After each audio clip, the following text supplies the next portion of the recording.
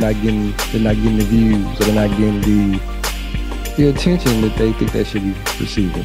What encouraging words would you like to give to an aspiring artist? Find your niche and drive it. Find your niche and drive it. Connect with other people who are doing what you want to be doing, and don't feel threatened by giving you advice. Call around and try to get on concerts and shows of artists who do what you do, because if you're doing something similar as somebody else is doing, but in a slightly different way, you may be able to pull on some of those fans, some of those supporters. Don't give up, and then also come up with what success looks like to you.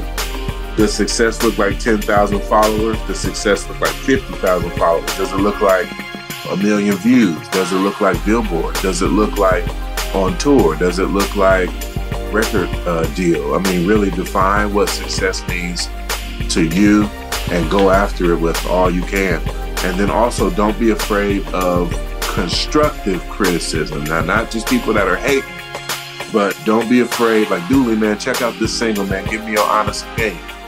And I've done that before, and my feelings got hurt. Yeah. And I was like, well, wait a minute. That was constructive criticism. So let me go ahead and take that and then just work on it. So that's what my advice would be.